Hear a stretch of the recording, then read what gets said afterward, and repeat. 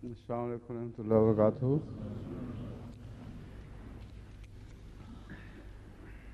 أعوذ بالله من الشيطان الرجيم بسم الله الرحمن الرحيم واللاتي يأتين الفاحشة من نسائكم فاستشهدوا عليهن أربعة منكم فإن شهدوا فأمسكوهن في البيوت حتى يتوفاهن الموت يجعل الله لهن سبيلا. An-Nisaa आयत 16। इस आयत का तर्जमा और तफसीर मैं कल पेश कर चुका हूँ। Hazur said this is verse 16 of Surah An-Nisaa, and Hazur says I have commented on this in the last dars, and there are differences of view amongst the scholars, and some of the differences are quite basic. In effect, they are not huge. Some have translated fahisha as adultery, and then they say that why not the other punishment as mentioned in Surah An-Nur of lashes was not mentioned here. And some have said that it is for the married woman that she should be stoned, and for the others unmarried for lashes, and they have presented a hadith. They have done that before, they are doing that now as well, that if you take that, then there is a difference amongst that report, and also it clashes with the Holy Quran. And as far as this verse is concerned, the way they apply it, it is astounding. They say that it is linked to وَيَجْعَلَ اللَّهُ لَهُنَّ سَبِيلًا, that Allah opens a way for them, while here it is said that keep them confined in the houses until they die, or Allah opens a venue for them. Lahunna, the word shows that this is in their favor, that something develops, that there is some possibility that with the grace of Allah they will be relieved of this situation, and only those kind of relief situations might become available, as I mentioned yesterday, that for example, if they are unmarried, there is an arrangement for their marriage, or if their husband dies, then they are at liberty because there is no one else to supervise them. So there are other venues as well which are in favor of the women. The scholars have tried to turn to a report which Huzur says, in my estimation, is a concoction because it conflicts with the Holy Quran, and also it conflicts with this verse of the Holy Quran. And the importance of the Holy Quran, the certainty of the directives is compromised. Then whatever the scholars try to take help from any reports, it cannot be acceptable. And that hadith they present, which is who thinks is a concoction, that when the revelation came to the Holy Prophet ﷺ, he was overwhelmed, and he also felt deep sense of grief. When such a state occurred, the Holy Prophet ﷺ said that the sabil, the path that Allah the Almighty had mentioned, has been found, and that sabil is that I have been told. Who said this is not in the Holy Quran? So they have said this in this alleged hadith, that these women should be given 100 stripes and then stone them. So said, this is amazing. Where is this verse of the Holy Quran that there would be this kind of directive, and then no men are mentioned in this, that who were the men who were involved, and then to say in this report that give them 100 stripes and then stone them, and then the matter is resolved. So these are the kind of reports which clash with the Holy Quran, and the scholars forget that the Holy Quran is a book where there are no doubts, no ambiguity. And in hadith there has to be at least this area that the reports were not collected for 100 years. And Allah knows best what was the quality of memory of those people, and what was it that they reported. Was there somebody who is then influenced by somebody who has made up the story, and then they accepted that as a hadith? If this is the discussion, there are qualities given to these ahadith of their authenticity, that some are zaif, that they are weak, some are unreliable, or the reporter is unreliable. So if you continue to rely on them, everything will go topsy-turvy. So you have to stick to the principle that where the Holy Quran is direct in its laws, you will not undertake any report which clashes with it. Otherwise, you would also have the objection that you are understanding the Holy Quran in your own way. But remember that in Surah Nur, where adultery is mentioned in clear terms, there is no difference whether the person was married or unmarried, and the punishment mentioned is 100 lashes. And the one who has made up this story of allegation, then they should be striped by 80 stripes. And the Holy Quran has never mentioned any stoning anywhere. There is another point where stoning is mentioned, and that is where people create mischief. And that is not only, there is no mention there of zina, but it is another verse of the Holy Quran. Azur is asking, recite that verse, that you can stone them, or you can sever their limbs in opposite direction, their hands in opposite direction. During Jang-e Muqaddas, the holy war as termed, the debate, the Prophet ﷺ, and he was debating this with a Christian missionary, the Prophet ﷺ said that there is the punishment of stoning mentioned in the Holy Quran. When you find it, then it is not mentioned in Surah Lut, and the Prophet ﷺ is undertaking a debate, a munazra,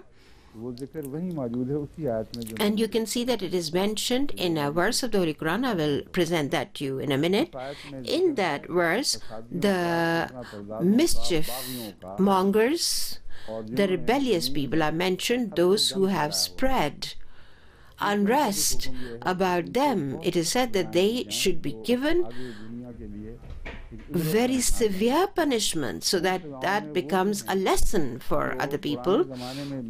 So in that, those punishments are mentioned which used to be given to such kind of people in the previous ages, that their opposite hand or leg were severed, like Pharaoh is mentioned as saying that I will give you this punishment, or otherwise they were also banished from the land. Now here, adultery is not mentioned, but Huzur says mischief is mentioned. Huzur says, I have mentioned that before, that in my estimation, wherever stoning is mentioned, then it would also be adultery or rape. That would be an act where a woman is raped and she is left in an injured state for a young girl to be raped. The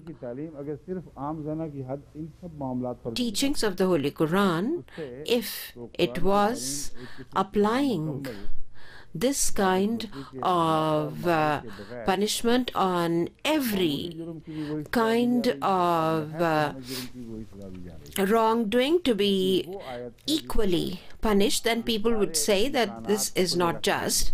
Here, the possibilities are opened that if you see that the intensity of the crime is such that then the society can lay down those punishments, dispense those punishments.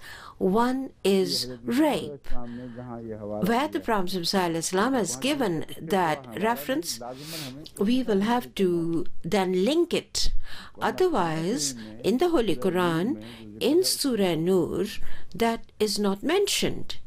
Then there are other cases where, when it is mentioned, then there are other factors that the claim is not verified. For example, the stoning of the Jews, because the Jews had that punishment in their own scripture. Once, a case of a Jew was brought to the Holy Prophet ﷺ, and the Holy Prophet ﷺ asked those people, they said that you should give him this punishment. And the Holy Prophet ﷺ asked them that, is that the directive of the Torah? They said yes.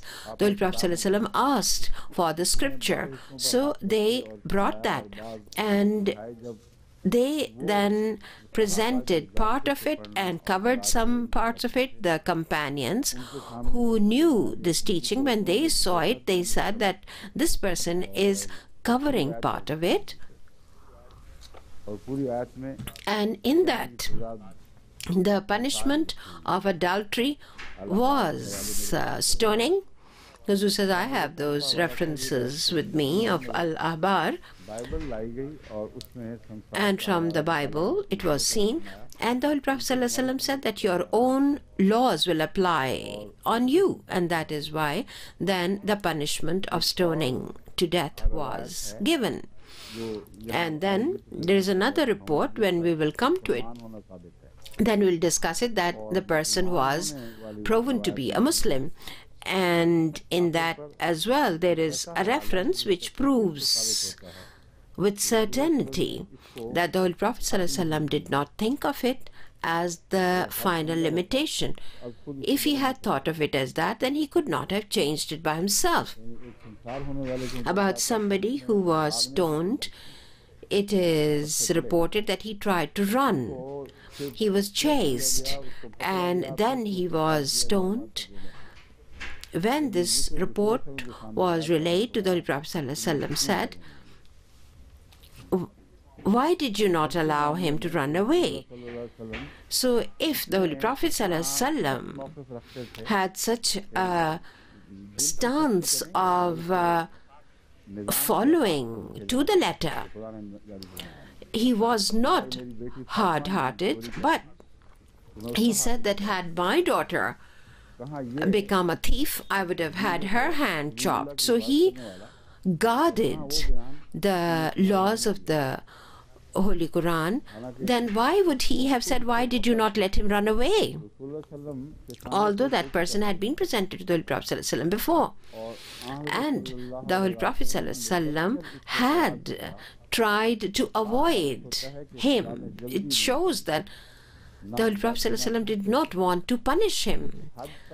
And he was then giving him like the benefit of the doubt and allowing him the space. But then this man had come to the Prophet ﷺ himself, and he said that, O Prophet of Allah, I have made this mistake, so punish me. The Holy Prophet ﷺ heard him and turned his face away. he came from the other side and said, "O Prophet of Allah, I have committed this crime, punish me." Again, the Holy Prophet ﷺ turned his face away. Then the third time he came from the other direction. When he did it for the fourth time, then the Holy Prophet ﷺ said, "Take him away." And the reporters have said that the Holy Prophet ﷺ said, "Stone him." Now, the possibilities in this report that surface are that maybe the possibility is the Holy Prophet ﷺ said, "Take him and punish him." And they started stoning him. That is why the Holy Prophet ﷺ said, "Why did you not allow him to escape? Why didn't you bring him back to me?" In another report, it said that he asked to be taken to the Holy Prophet ﷺ. The question is that if he had been presented to the Holy Prophet ﷺ before and the Holy Prophet ﷺ had said that stone him, why would he have said that take me back to the Holy Prophet ﷺ? So it shows that he did not think that that was the punishment the Holy Prophet ﷺ wanted to be given to him. So that is why he wanted to be taken again to the Holy Prophet ﷺ, that the Holy Prophet ﷺ said punish him, but he did not say stone him to death. So he's saying, okay, take me back to the Holy Prophet ﷺ. And when this was reported to the Holy Prophet ﷺ, and if in effect the Holy Prophet ﷺ had thought that that was the punishment of stoning the man to death, then why would he have changed the limitation given by Allah the Almighty? Why did he say? Why did he not let him run away? And why did he then say, "Why did you not bring him back to me?" So again, this report has these conflicting points contained in it. And also, maybe these things happened before that verse of Surah Lut, and we do not have any clarification. But one point is certain, that these points, these incidents of stoning are being linked by these scholars to this verse of the Holy Quran, which we have just read. And this verse, they also think that it is linked to that verse of Surah An-Nur. They say that it is linked and then it abrogates the verse of Surah An-Nur. Huzur says, "Imam Sahib, do you understand that those who undertake this stance, they link it, you cannot link it to Surah An-Nur.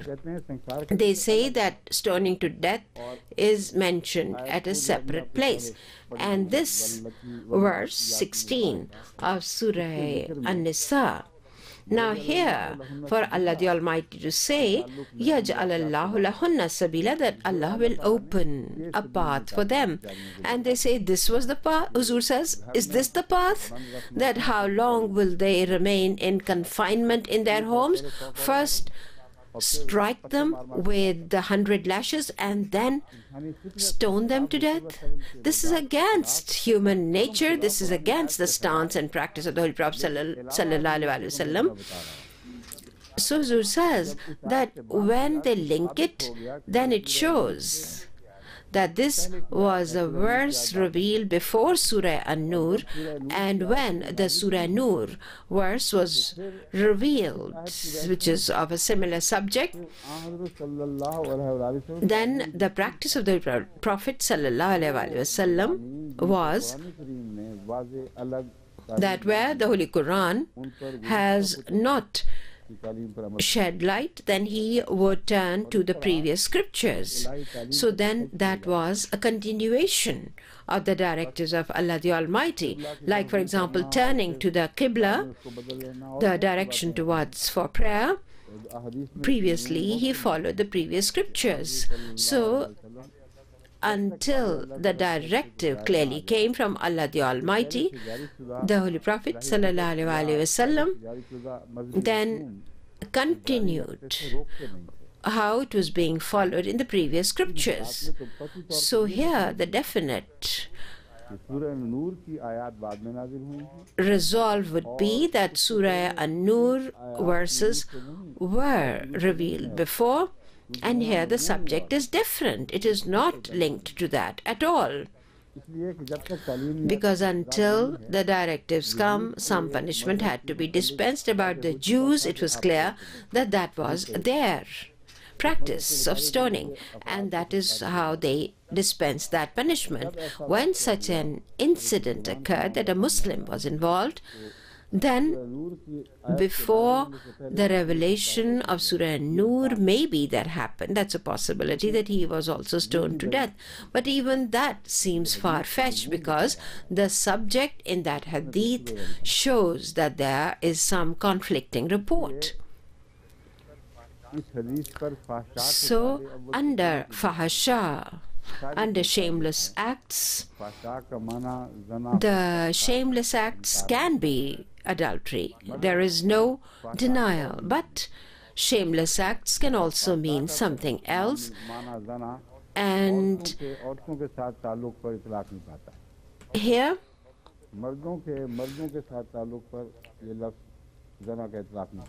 the word zana will not be applicable where it is homosexuality, because even in the people of Lot, in their mention, the word fahasha is mentioned, shamelessness is mentioned, the word, and not zana. So here,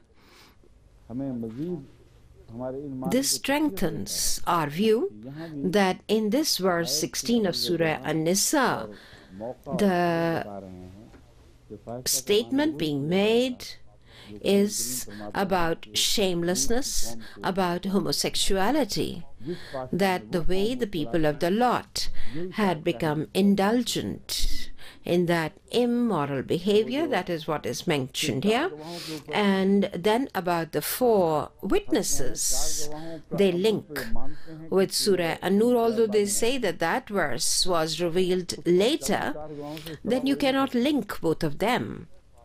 Huzur says that it seems that how that Surah An-Nur incident had made it clear, the Holy Quran has mentioned that these are severe steps.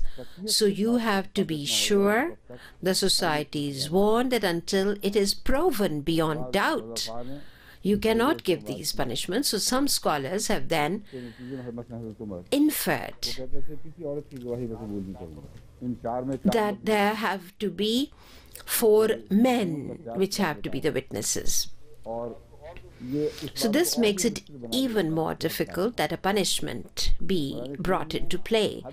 So the Holy Quran has made it so strict that if this is the behavior where the alarm bells ring far and wide, that the person is careful and he does not do it in public where people can observe, then it is said that these things must not be seen in society, because they affect the society in a negative way. So also the way it is spelled out is that the everyday bad effects will not ensue, and made it in a way that the punishment then would become very difficult. But the 4 witnesses for adultery, as were revealed later in Surah Nur, here in this verse, the 4 witnesses mentioned is that it shows that the principle is that it has to be widespread. And for the protection of women, there are 4 witnesses mentioned. And when in the next verse, where the men are mentioned, 4 witnesses have not been demanded. because Allah the Almighty says, وَالَّذَانِ يَأْتِي يَانِهَا مِنْكُمْ فَآزُوهُمَا, that two men from among you are guilty of it. About that, some scholars have debated that here it might mean one man and one woman committing adultery, but the greater of the scholars have said that you have to recite it in light of the previous verse. In the previous verse, lesbianism would be mentioned, and in this, homosexual men are mentioned. وَالَّذَانِ يَأْتِيَانِهَا مِنْكُمْ فَآزُوهُمَا, and if two men from among you are guilty of it, punish them both.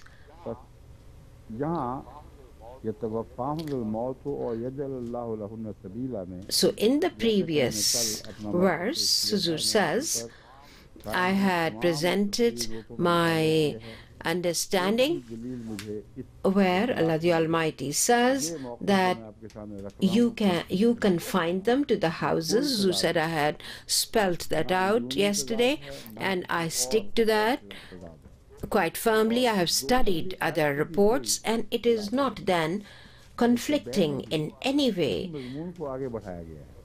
and the subject has been continued.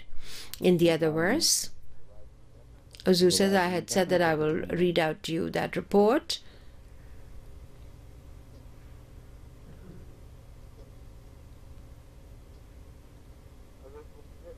Hadrat Muslim Maud has mentioned various points. We do not need to debate them here at length.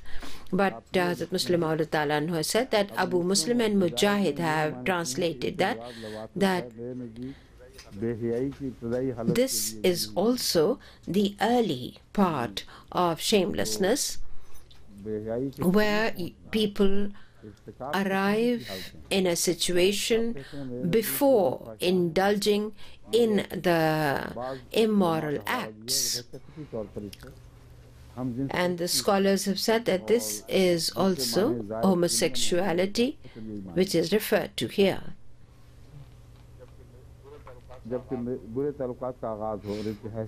And Hazrat Muslim Maud has said that it is maybe the early part of that immoral relationship.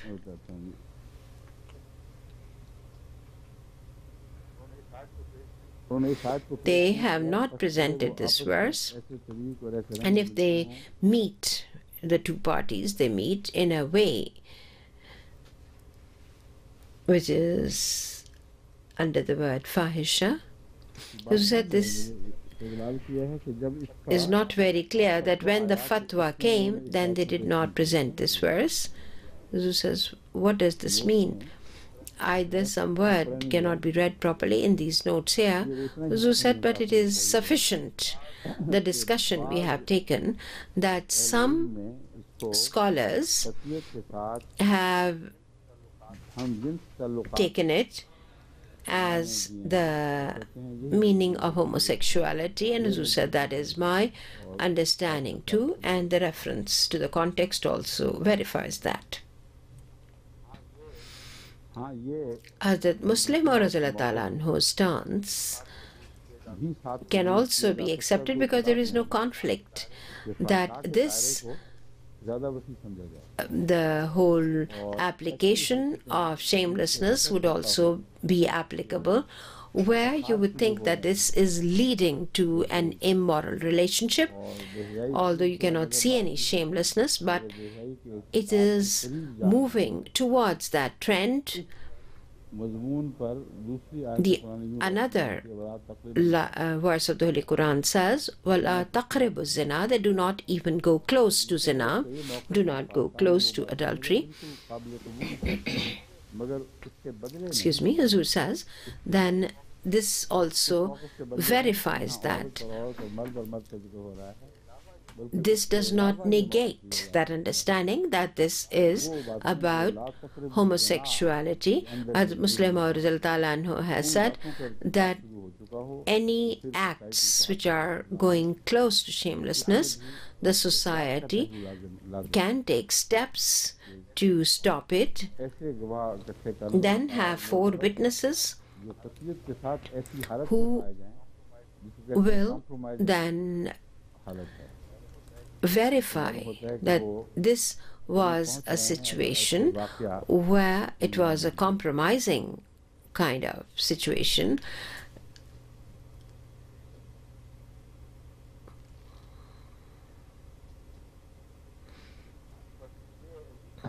Huzur says this is strange, that they then abrogate. The people who believe in abrogation, they believe that this is abrogated by the verse of Surah An-Nur. Then which verse was it? That which did not become part of the Holy Quran, and it abrogated this verse. And they have filled their books with that report they have attributed to Hadrat Umar Farooq Razal, that clearly shows that that was not a verse of the Holy Quran, and if it had been, why the Holy Prophet ﷺ would have kept it out? You have to understand that the way things are recited can be different. Their qiraat can be different, and there would be a very slight difference in the meanings, but they don't clash with each other. Where a difference of view occurs because of reciting it with a different Arab, that is called the difference of recitation. Now here you cannot even take that. They say that Hazrat Umar has reported that this verse had also been revealed, that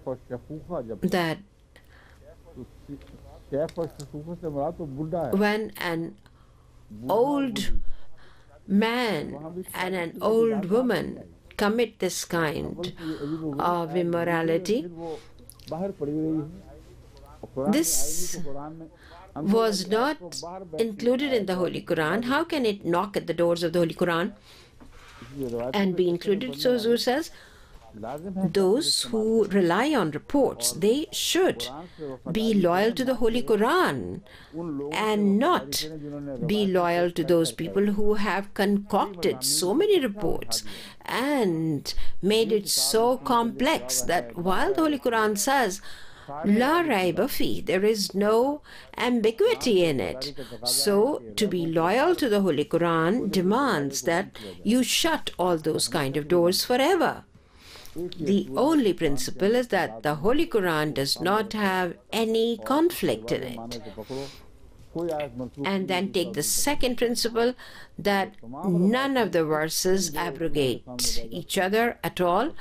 There is no abrogation, and then that shows that that is also a report that was allegedly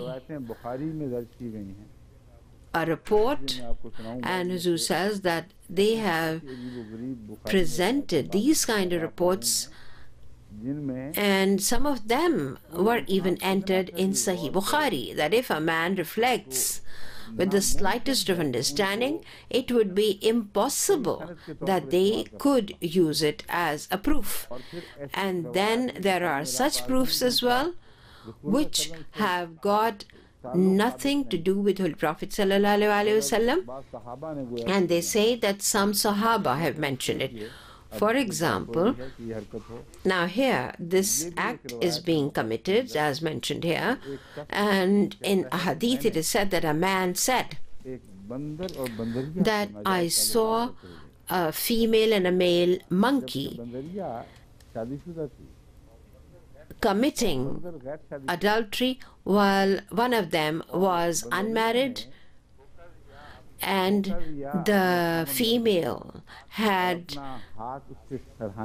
cheated on her male and removed her arm from there and placed a stone, and then as they were watching, they this female monkey then took the young male aside and committed this immorality, and I watched it all. Then she came back, and then she removed the stone and replaced her arm back so that the male would not know. Then the male woke up and found out that she had committed some bad act, and he raised hue and cry, and a lot of monkeys then gathered and they circled around, and then they also caught that other monkey, the male monkey from the jungle, and they stoned him to death. And they have then put this report that this also happens in the animals, so why not in the human beings? So if this is a verified report, then what would be the facts that will emerge? And then there are comments, and then they said that probably these were the monkeys who were previously Jews, and they had then been turned into monkeys, and they still had this law they followed, and this law of the Bible was applicable on these monkeys even now. So says about this ridiculous report that if they say that this is from Sahih Bukhari, will you then accept it? Who said these are the points because of which I say that Nauzubillah, I am saying that there are wrong reports. There is not an authentic report that would ever conflict with the Holy Quran. It is not possible that there would be any conflict in the creation of God. Similarly, it applies here that the Holy Prophet Muhammad ﷺ did not have any clash with the Holy Quran. So, to be loyal to the Holy Prophet ﷺ, do not be impressed with where the report came from. If it clashes with the Holy Quran, boldly reject it, because the Holy Quran says there is no ambiguity in the Holy Quran. And then if there is anything which is reported as allegedly have come from the Holy Prophet ﷺ, if it clashes with the Holy Quran, then it is not a correct report. So Zu says, that's why I have read out this report to you, and this is under this verse of the Holy Quran. The scholars have mentioned this report. And then there is also the debate about a slave girl. Now here the punishments for these crimes are mentioned, and they say that in a report that it was asked that if there is a slave girl and she acts in this way, what should be done? He said that the first time if she does it, then give her 50 lashes and then continue to increase it. So says, where does this subject come from?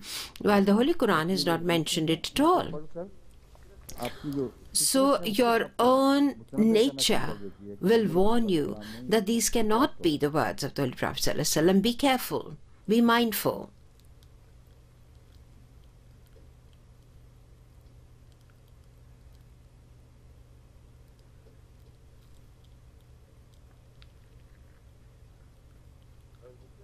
Hazrat Muslim anhu, about this hadith, where it is said that the Holy Prophet ﷺ first said that give the lashes first and then stone to death because Allah has opened this way. About that, Hazrat Muslim anhu has made a comment.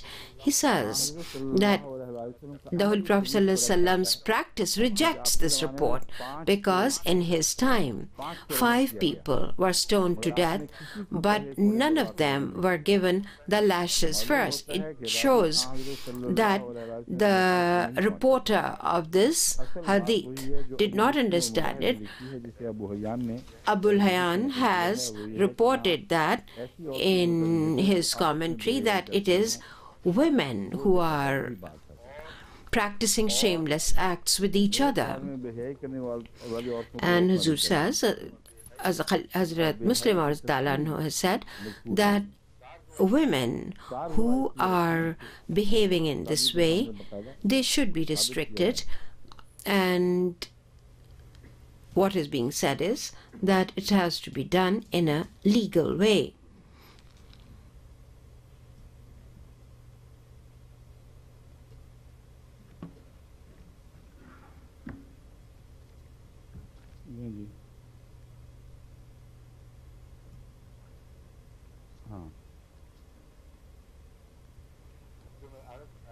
जो मैं आयत में अर्ज कर रहा था कि excuse me, Huzur says that Hazrat Masih Maud al-Islam has said that in the Holy Quran the punishment for adultery can also be stoning. So the question should be that does the Prophet ﷺ believe in a directive which is not in the Holy Quran and which by any abrogation system has appeared? This is not just because the Promised Messiah ﷺ's view was that not a single iota of the Holy Quran by any way abrogates any other word. It's not even an iota is abrogated.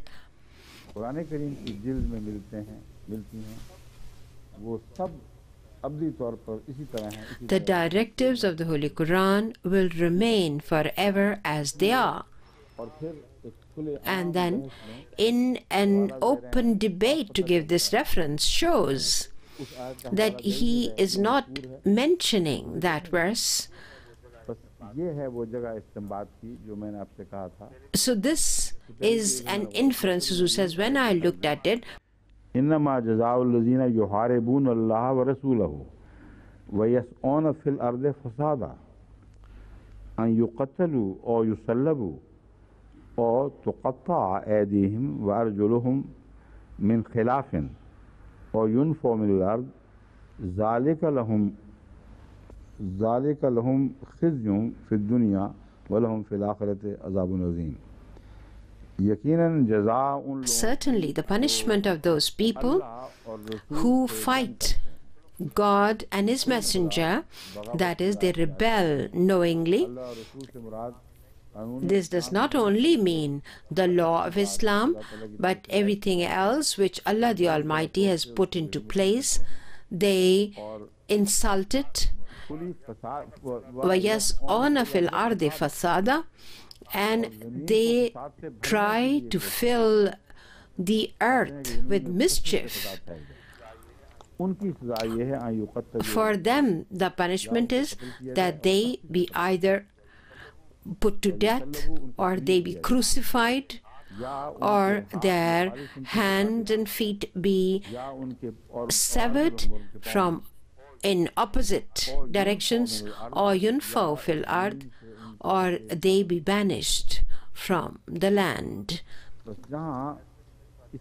So all those avenues are covered in this. There's a hadith where it is said that a man was given the punishment and then he had been banished from the country. So there is a link with adultery in this verse, which is verified.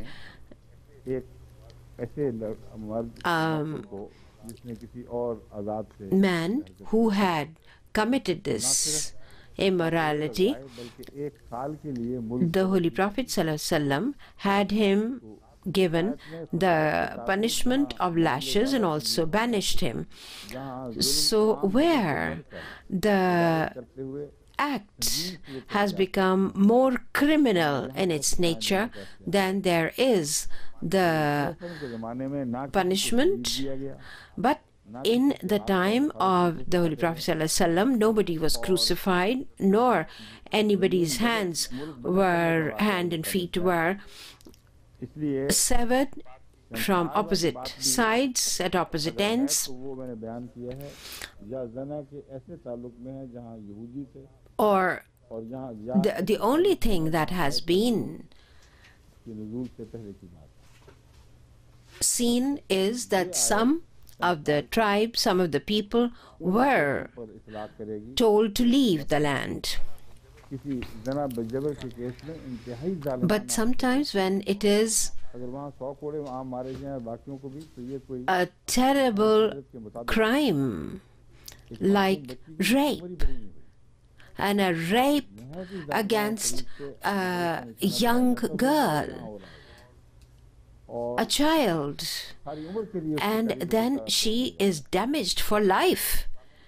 Even in the most advanced hospitals, they try, and sometimes they say that this child will not either survive or will suffer all their lives. In this condition, in this state, would a person only be given 100 stripes? Here, the human nature says that such a man should be stoned to death. Where there is this crime against children, then the verse of the Holy Quran dictates that, and the human nature calls out that yes, this is how this punishment should be given.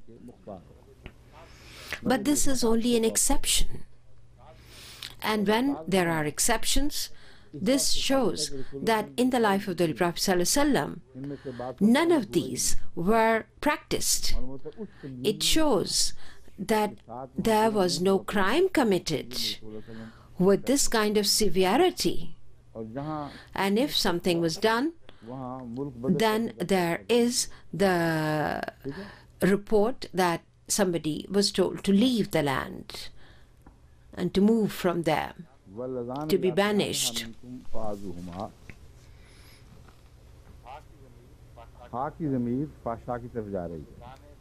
Now then, in the verse 17, وَاللَّذَانِ يَأْتِيَانِهَا مِنْكُمْ فَعَزُوهُمَا. If two men from among you are guilty of it, punish them both, and if they repent and amend, فَأَعْرِضُوا عَنْهُمَا, then leave them alone. إِنَّ اللَّهَ كَانَ تَوَّابًا رَحِيمًا. Surely Allah is oft returning with compassion and is merciful. As says, before I present the comments of the scholars, some points I want to highlight, that in this verse, what are the areas covered? I have mentioned وَاللَّذَانِ يَأْتِيَانِهَا. In my estimation, the shamelessness of two men in committing adulterous acts with each other are mentioned here. And in the previous verse, two women are mentioned. If that is not correct, then for homosexuality, there is no other punishment mentioned in the Holy Quran except for the wrath of Allah, which would descend from heavens. Here, it is quite apparent that for homosexuality, Islam has then directed punishment. But in verse 17, it is not said that what hard punishment is to be given, while clearly it is said that if they repent and amend, then leave them alone. Now the question is that when do they repent. While the Holy Quran says that when somebody is caught, then the time for forgiveness is over. But here, when the Holy Quran says that if they repent and amend, then leave them alone. While in the previous verse, women are mentioned and punishment is mentioned, that give them the punishment. Now here, the Orientalist Wary says that Islam treats women very harshly, and for men there is so much allowance made. But here, the words فَآزُوهُمَا means that this will make things difficult for them, then it makes it apparent. And a lot of scholars have not taken it as physical punishment. Some have even mentioned that there is no need for physical punishment. If two men behave in this way, call them and tell them off, severely reprimand them, that don't you know that you are earning the wrath of Allah, and then they just bow their head and say, oh yes, yes. Now this is amazing how they allege these kind of meanings and then attribute it to the Holy Quran. So says, I will explain. Saeed bin Jubair, and there are a lot of other references here which say clearly that if a man and a woman are mentioned here, I will come back to it later.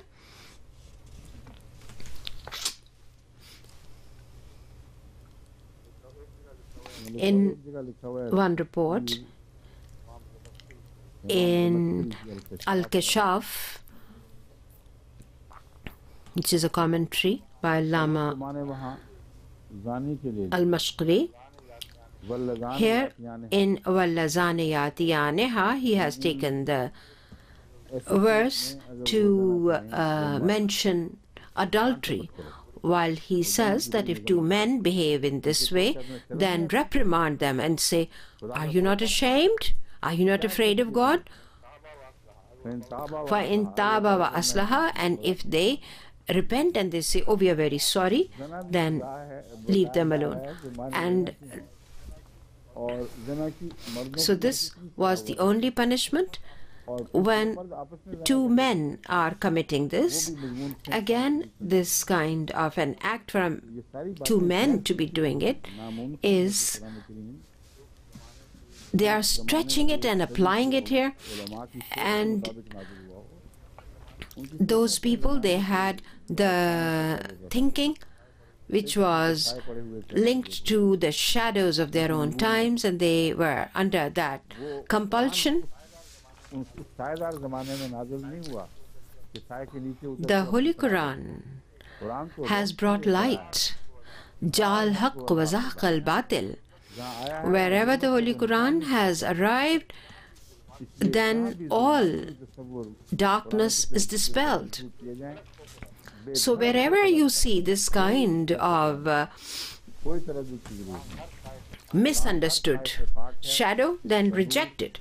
The Holy Quran is clear light, and it has the power to dispel all darkness, and these kind of injunctions that they have attributed to the Holy Quran, they are not worthy of acceptance.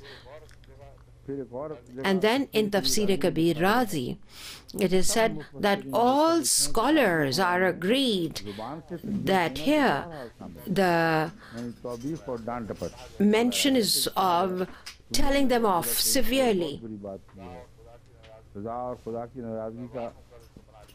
Tell them that you have earned the wrath of God and you have deprived yourself of the justice of God. And the meaning of azu, that is the physical punishment, they have overlooked that.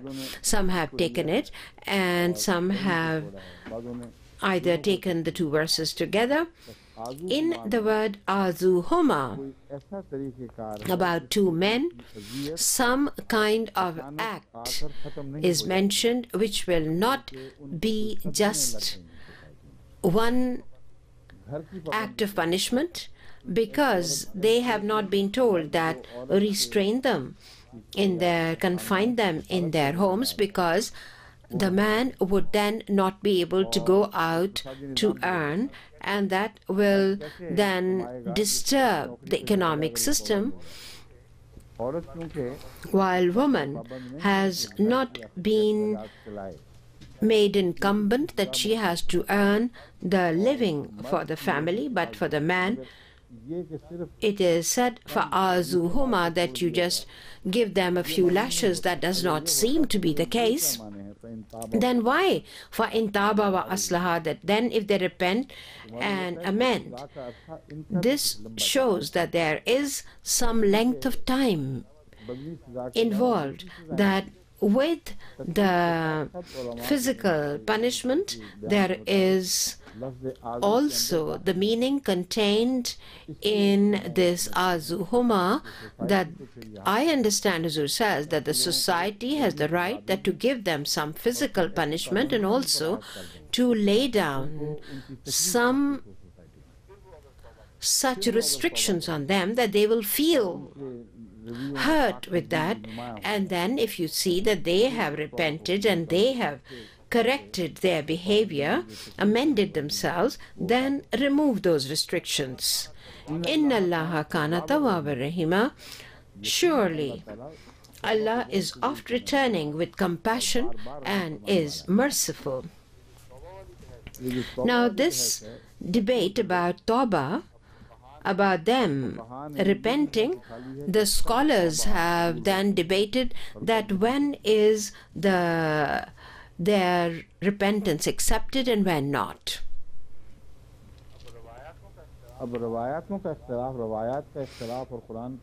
Now look at the clash. There is this report in Abdullah bin Kathir that this is a report about a man and a woman who commit adultery. If it is that same verse, then it is abrogated by Surah An-Nur. Our own scholars, Ahmadi scholars of Hadith, when they listen to such a report, they shake up that how they are saying these things. Now, will these people then change their stance that nothing is abrogated in the Holy Quran? So such a hadith which clash with the Holy Quran, I submit most humbly to you that they cannot be hadith. If they create this kind of a clash, if they try to put this kind of doubt on the Holy Quran, they cannot be reliable ahadith. And they have then added these kind of things are then added. Sometimes some of the Khulafa had directed that these books must not be continued to be published because they have these kind of reports. But you must hold on firm to this principle that there is no doubt in the Holy Quran. And in the Quran, also Allah and Rasul, they are mentioned together. So when I say about the Holy Quran that the Holy Prophet ﷺ was with the Holy Quran totally, I do not see any difference in the viewpoint of the two. How can you have something where you would have a shadow of doubt in the saying of the Holy Prophet ﷺ? So wherever there is doubt, then it does not belong to the Holy Quran and it does not belong to the Holy Prophet ﷺ. That is the principle. And then to have so much difference that you would not know what to follow, while the Holy Quran is mubin, it is clear. guidance, while one faqih says you have the lashes dispensed and then you stone them, and then about the men, you beat them, you throw stones at them, throw shoes at them. What do you do if these kind of things are not resolved properly? It turns into a tragic joke. When you turn away from the Holy Quran, then you will find those kind of clashes. Walk hand in hand with loyalty with the Holy Quran, then you will not have these kind of tragic incidents. Then they say that this is a report by Ibn Abbas, that if you see somebody like the people of Lot, kill them. Now, have you ever seen this applied anywhere? And they say this is a marfu report. May Allah have great mercy on Ibn Abbas. People have chosen him. Inna lillahi wa inna ilayhi raji'un. What a sorry state. He was of a very high caliber, but then people have alleged these reports that he has said this and he has said that.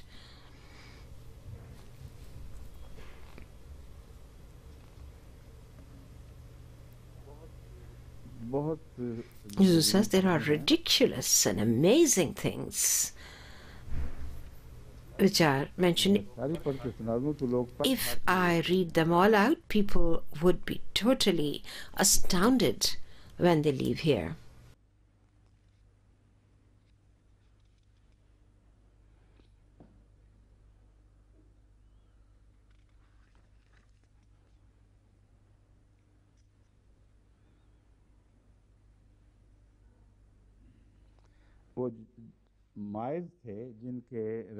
That man was called Maiz, about whom it is said that it was Maiz who had the injunction of being stoned. There is a report by Hadrat Jabir in Nailul Awtar, where it is said that, as Jabir said, that when we were stoning him, he cried out and said, "Oh people, take me to the Prophet of Allah." And about this man, it is also said that he had been taken to the Holy Prophet ﷺ, and the Holy Prophet ﷺ had himself said that stone him. While that man, Hazrat Jubair, says that my people have put me into this deception. They told me that the Holy Prophet ﷺ would not give me the punishment of stoning. And if the Holy Prophet ﷺ had said that he be stoned, that he said, why was he complaining in this way? As Jubair says that we did not stop and we killed him. And when I came back to the Holy Prophet ﷺ and reported that, the Holy Prophet ﷺ said, why did you not leave him? Why did you not bring him to me?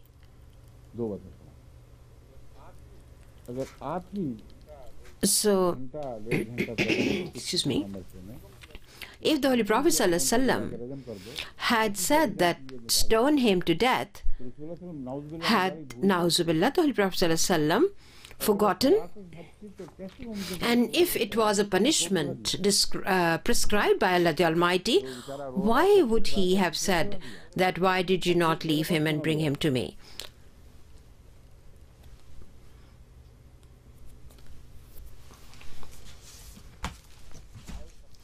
Maiz Aslami.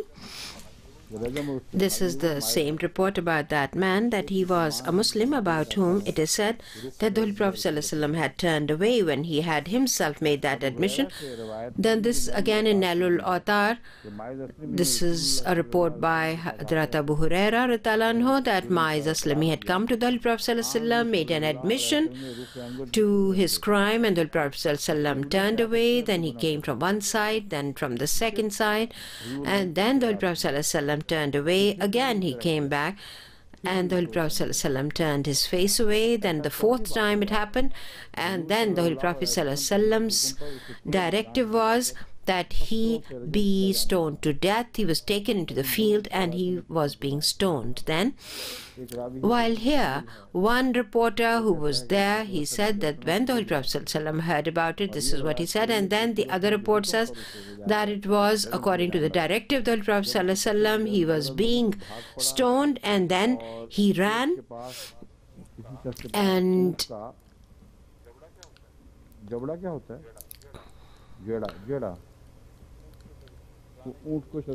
then there was some kind of a stick to make the camels race. There was something which was of that nature. So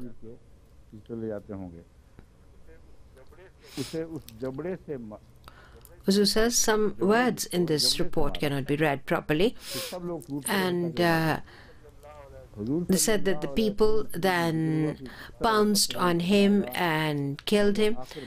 When this was reported to the Holy Prophet ﷺ, he said, "Why didn't you leave him alone?"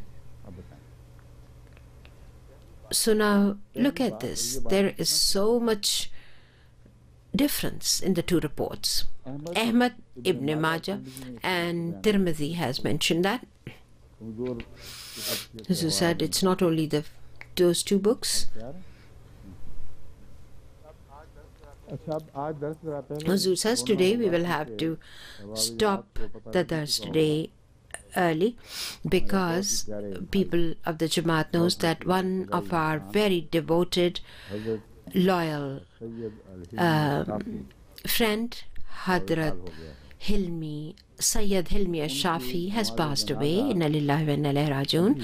And his funeral prayers will be held just now, and I will give you an introduction, those people who do not have an introduction of him. In Liqa Ma'al Arab, most people must have seen him, and people used to write from all over the world that he is such a lovely man. And in Liqa Ma'al Arab, with his participation, everything comes to life, the way he translated, and his mastery of speech is excellent. And this is not something that only Ahmadis said. The non-Ahmadis also said that from the Arabs as well. The letters that I used to receive about Liqa Ma'al Arab, in that about Hilmi Al-Shafi Sahib, there were comments which were very complimentary.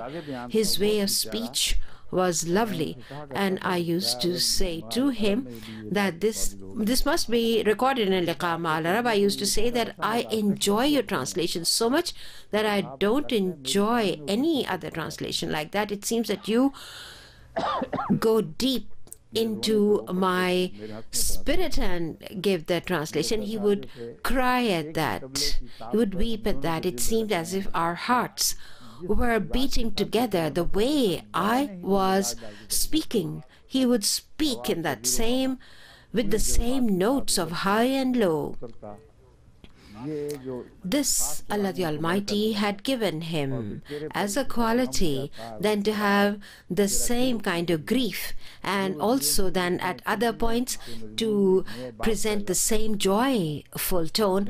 In my knowledge, there is no other translator of this kind who would have this quality of the words, of the expressions, would become the same in emotion.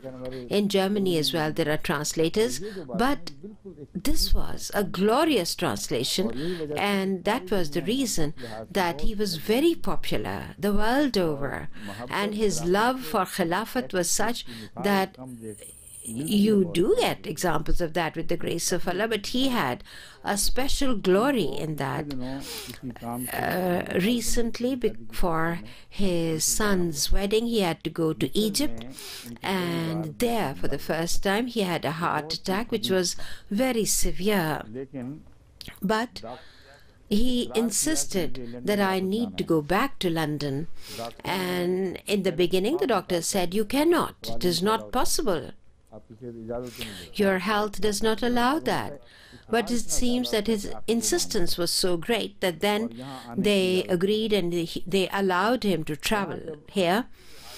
While he was there, when he watched the Liqa Ma'al program, he would cry that I wish I could go again and I would undertake this duty. This was his great love. And in the translation of Tafsir-e-Kabir as well, he was so devoted, he was so sincere. He was out of Ansar min Allah, or Ansar lillah, that he was a helper for the sake of God. 30 years ago probably, he had joined Ahmadiyyat after 2 years of discussing and debating with Mustafa Sabit. He had mentioned that it was probably 30 years ago probably, and then I understood why he loved Mustafa Sabit Sahib so much. He did not have so much love for any other person like Mustafa Sabit. He said to me that call him here as well. Mustafa Sabit Sahib was suffering ill health, and in my estimation he could not undertake this burden, and this is a huge burden. So I said to him that I do not want to put him under this burden. Then he accepted, but he really wanted that they remain together.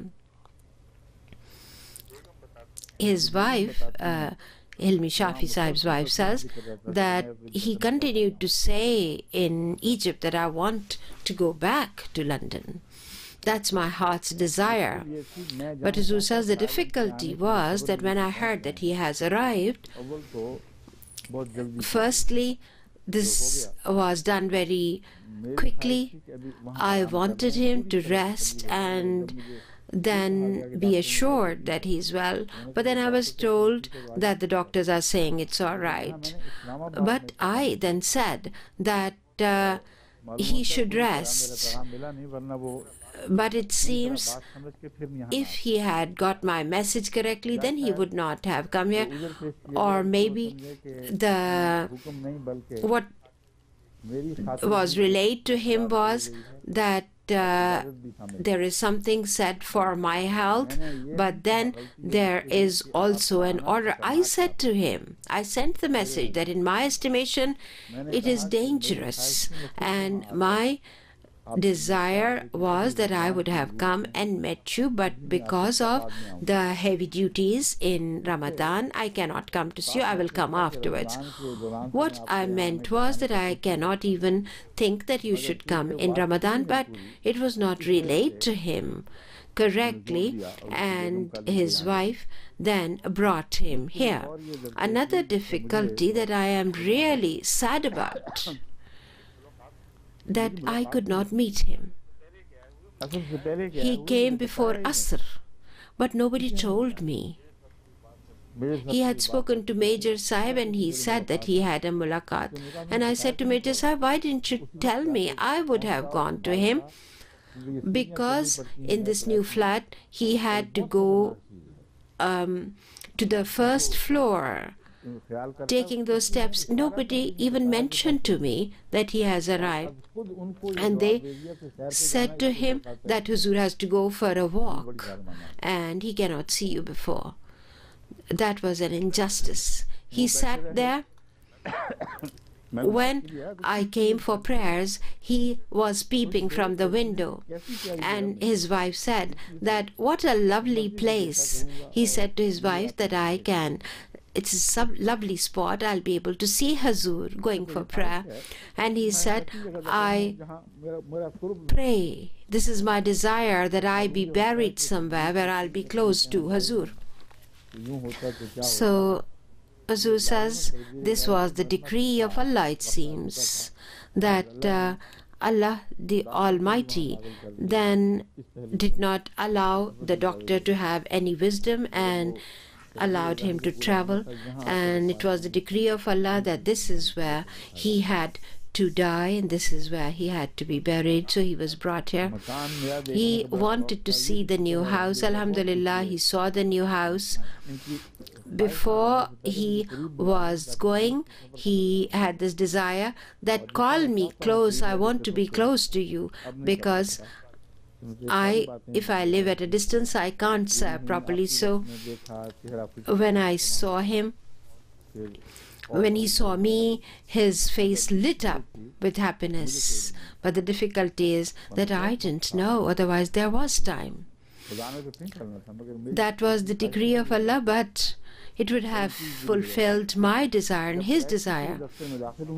When he had come for mulaqat, he had just spoken to me as he was standing there. The private secretary he was speaking to, and at that time, the heart attack he had, that was fatal. He then leaned against the wall, and they all tried. I didn't even know about that. A family came to see me. There was one of them who was a nurse. Their son was looking very unhappy, and he said, there is this accident, and my mother also tried to revive him. And then when Salim came in, I said, who's this? And he said, Hilmi Shafi Sahib. And then that was the time when I came to know of it, and then it would have been equal for me to go there or not, and then the ambulance was called. I was only able to see his face.